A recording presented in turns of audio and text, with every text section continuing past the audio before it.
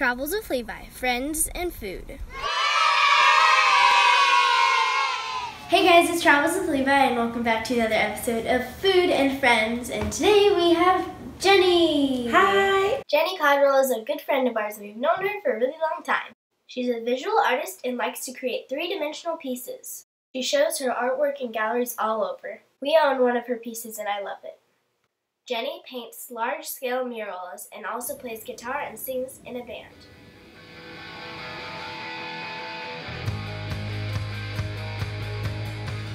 Her band, Bad Cop, travels all over the world. When she's home, Jennie works at a candy shop called Bee Candy. She makes beautiful cakes and cookies and her friends love her. We love you, Jennie! Jennie is one of the nicest people you'll ever meet. And we're super excited to have her at our house. And this is Koozie. Hi! Koozie is Jennie's sidekick. Today we're going to be making some dog cookies for her. Here, come on. Just gonna go help out. Alright, so can you tell us about the story of Koozie? Yes. Koozie is my adorable dog, and I met her outside band practice 5 summers ago. It was a heat wave, and we practiced down by the port of Los Angeles, so it's like a pretty dangerous place to be a little critter. And we had gone outside for a break. I didn't even know she was a dog at first. She was all dried up and huddled up in a donut shape against this like pile of dead leaves against a fence, and it was like, that's a dog. And everybody in my band is like obsessed with dogs, and I had been looking at rescue sites pretty hard leading up to this, planning to get a dog. But I think I probably am a little too cautious to have actually gone to the shelter and gotten the real dog. So she came to me. We said, practice is over. I'm taking this dog home. She is mine. And I have had her ever since. So what do you like most about baking and making food? Ooh, eating it when it's over. Yeah. Sharing it with friends. There's a lot to love, It's fun. It smells good. Tastes good too. Yeah, it tastes good. It's like a creative project that doesn't sit around. You know what I mean? Like I feel like it's a really good gift for people. That, then it's not like find somewhere to put this. It's like let's just eat this together. Yeah. And then it goes away.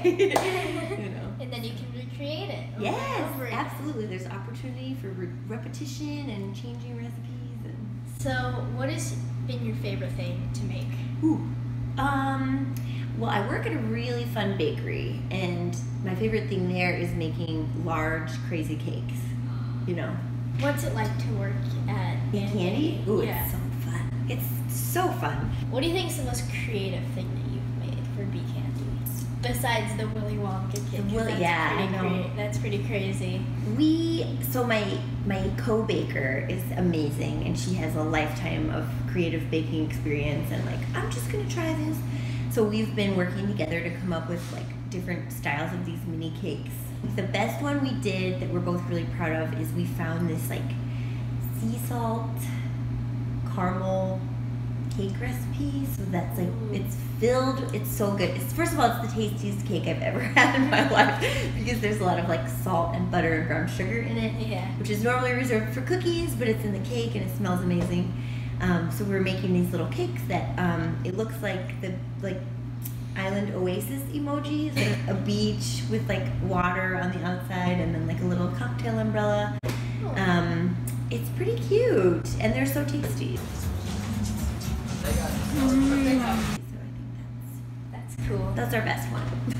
What's the most unique flavor that you have ever seen or worked with? Ooh, we were in Pismo Beach and they had Earl Grey with tea cookie ice cream, and it was yes, that's what I looked like when I ate it. It was so good. I came home and I told our ice cream maker, can we do this? And it was he did it a couple times and I wouldn't even let him put it out in the case. I was like, this stays in the back for me to eat. This is too good.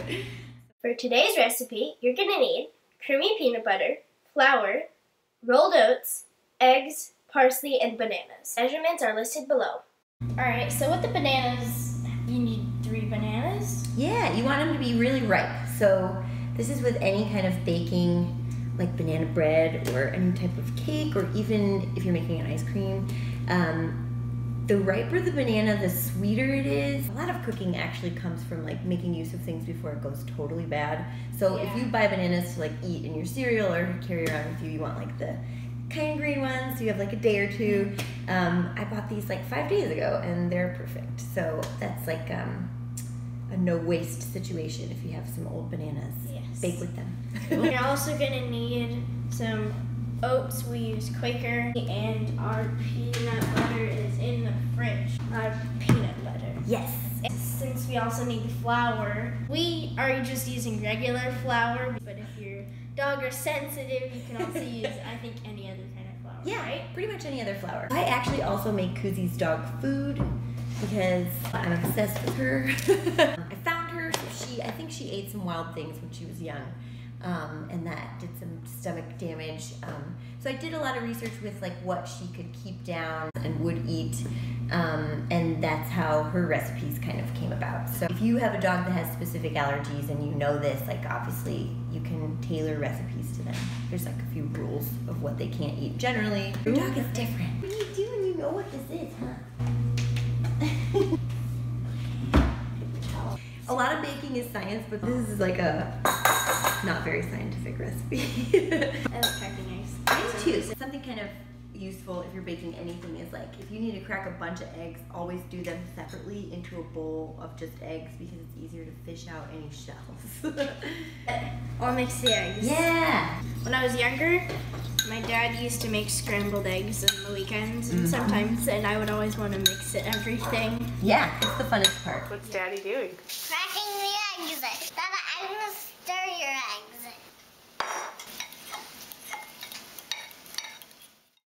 Now that we have our ingredients prepped, it's time to start mixing.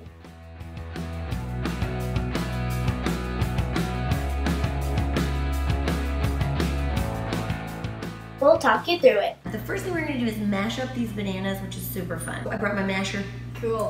I've never mashed bananas before, so It's very fun. These are super ripe, like their little heads were coming off on the way here. So you can put these cookies in the freezer too when you're done. Obviously, it's kind of hard for a doggie to eat all of them, but if you're having like a dog birthday party or something.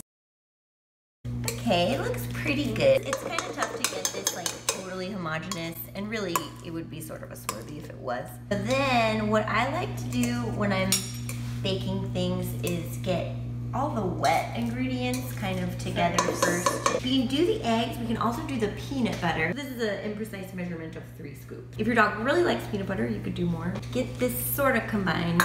Do you want to add in our parsley? So this is a half cup of parsley. I would recommend dry parsley for this. Parsley is really good for dogs because it freshens their breath. Fun fact. Let's get that flour. Ooh, thank you. Okay, so this is getting to be a lot stiffer. Give that a feel and see what I mean. It's pretty much dough. Okay. Wait, we have a mini one. Yes. What you want with any kind of parchment is like you want to make sure it's not going to curl up. Folding things is a good way to get some structure in your paper. So the other option would be like putting weights on it, but it has to be something that you're comfortable baking. But when you do yours, just tear it so it's big enough to cover the whole thing and you have enough to kind of fold both long ends. Well, a little bit like a stencil. Yeah. And then when cookies are sitting on it, it will be just fine.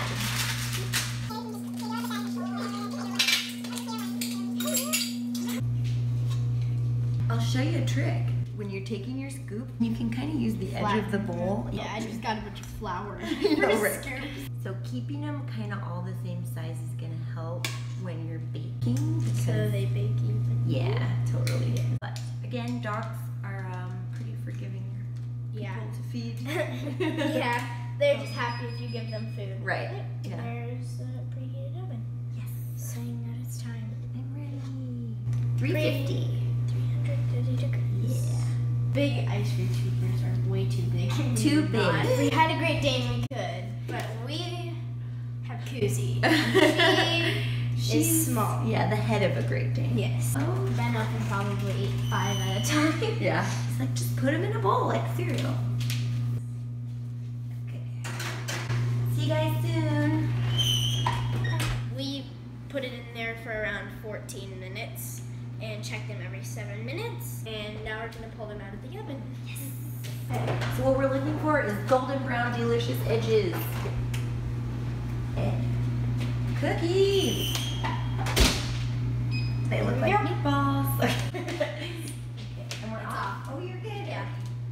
Completely cool is like the rule for things. I would say a few hours, just when they are room temperature, then you're good to go. Yeah. Well, I put them in Ziploc bags, like whatever I think I can use in like 3 to 4 days.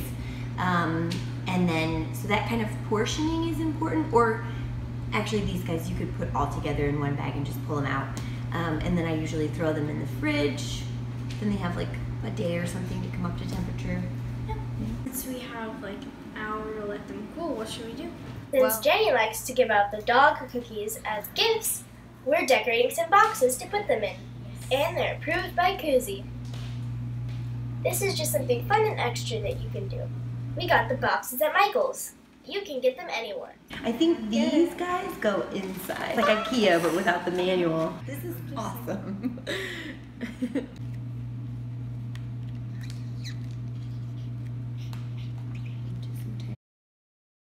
Let's see how dogs respond to our treats. Doggies!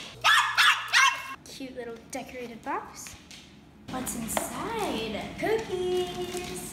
Ooh, look at these. Ready? Koozie.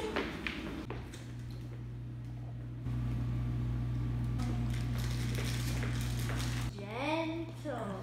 Okay, good boy. Are you so happy, Jennie? What do you think, Benny? You love it? Okay, so they wanted to try one of the cookies, and since I'm allergic to peanuts, I can't try one, but Oh, it's made with peanut butter? it has Yeah, peanut it has butter in peanut it. butter in it. The ingredients are on the bottom of my box. So the ingredients, just so you know, are oats, eggs, peanut butter, dried parsley, and flour. And what does it taste like? They're good. Are you gonna eat the whole thing, or should I share it with you? Oh, is that good, huh? Oh, banana. Yeah. Was banana on? Yep, Did I banana say was on the banana? list. No. Then it's not on the box. Oh, oops. Whatever. Dude, this is good. It's really good. You Why is guys there are- parsley in it? Because it makes the dog's breath smell better. Fun fact. But will it make Dad's breath smell better? How about these guys? How excited he is. That. I'm going, my butt won't stay down. I'm so excited. We had so much fun making dog cookies with Jennie. Jennie's dog cookies are really fun to make and easy to do. They make great gifts to share with your four-legged friends and your parents. If you want to follow Jennie or Bad Cop, we've got their Instagrams linked down below. For more friends and food, like and subscribe. See you next time!